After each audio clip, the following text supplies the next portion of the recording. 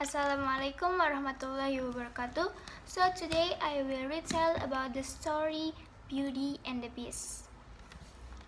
Once upon a time in a land far, far away, there lived a wealthy merchant and his 3 beautiful daughters. The third one was far prettier and wiser than the others, so everyone called her Beauty. On the other hand, her sisters were jealous and mean. They were more interested in spending their father's money. Beauty used to dream about a handsome prince. She always thought that one day she will marry the prince and stay in a beautiful palace with him. Everything was happy in Beauty's life like her dreams. One day, her fate changed due to terrible storm. Her father lost all his sheep and sold all his money. "It's all over, dear. We are no longer wealthy." "Don't worry, father. All will be fine soon. We will find a way out of it too. You are my only wealth. I'm happy with you." Soon all the servants left the house because of merchant poverty. Beauty was running the house while the 2 sisters kept complaining about they were living in poverty. Beauty always prayed to God to bring back the happiness on his father's face. And one day, the merchant received the news that one of his ships was sailing into the harbor. "I have good news. One of my ships has sailed into the harbor. We shall be no more poor. Right now I have to leave for harbor.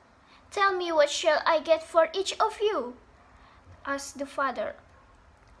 "I want new dresses. I want new jewelry.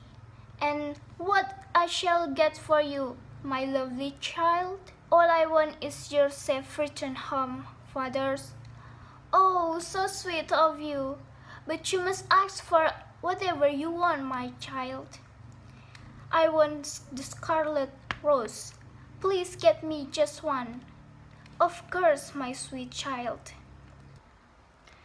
On this happy note, the merchant left for the harbor. As he reached the harbor, he saw that ship was completely isolated and found that all the crew ran off with the remaining cargo of the ship.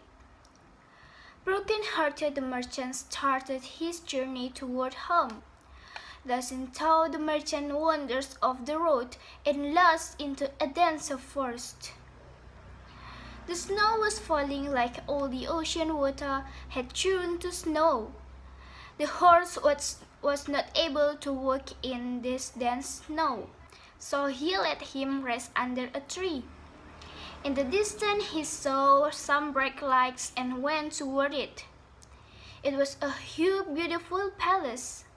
As he reached it, the gate made of shining gold swung opened. It seemed very strange that no snow had fallen into the avenue of orange trees. He suddenly found a huge castle and went inside to find nobody. There was a huge table with delicious food, and he ate it all. Then the merchant went into the bedroom and slept on a soft and fluffy bed. The next day, he saw a beautiful rose growing in the lawn and remembered Beauty's gift. He plucked a rose from the bush. Suddenly, a ferocious-looking beast sprang out of the bush. He was wearing fine silk clothes and roared, "I gave you food and a bed to sleep in, and now you are stealing my roses." The merchant was frightened and told the beast about Beauty's life. The beast decided to let him go only if he promised to send Beauty to this castle. The merchant agreed and ran back home. He cried and told his daughter about the beast. But Beauty loved her father and agreed to go stay with the beast. The Beast treated Beauty with a lot of kindness. He was never rude to her. He let her stay in the biggest room and let her roam in the beautiful garden. Beauty would sit near the fireplace and sew while the Beast kept her company. At first, Beauty was afraid of the Beast, but slowly she began to like him. One day, the Beast asked Beauty to marry him, but she refused. She was still afraid of his fearful-looking face. The Beast still treated her kindly and with a lot of love. Beauty missed her father a lot. The Beast gave her a magic mirror and said, "Look at the mirror and you can see your family. Now you won't feel alone anymore." One day, Beauty looked in the mirror and saw the father was very ill and dying. She went to the Beast and pleaded and cried, "Please let me go home. I only want to see my father before he dies." But the Beast roared, "No, you promised. You would never leave this castle." Saying this, he stormed out of the room. But after some time, he came to Beauty and said, "You may go to stay with your father for 7 days. But you must promise to return after that." Beauty was very happy and agreed.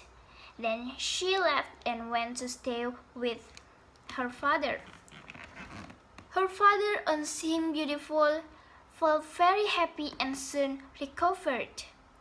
Beauty stayed with her family for 7 days and more. She forgot the Beast and his castle. But one night, she had a terrible nightmare in which she saw the Beast was very ill and about to die. He was crying, "Beauty, please come back." Beauty woke up and went back to the castle because she didn't mean to hurt the Beast. She cried and sighed, "Please don't die, Beast.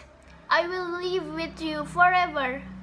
The Beast miraculously changed into a handsome prince. He said, "I was under a curse all these years, and could one be relieved when someone fell in love with me? I am now cured of the curse because you truly love me."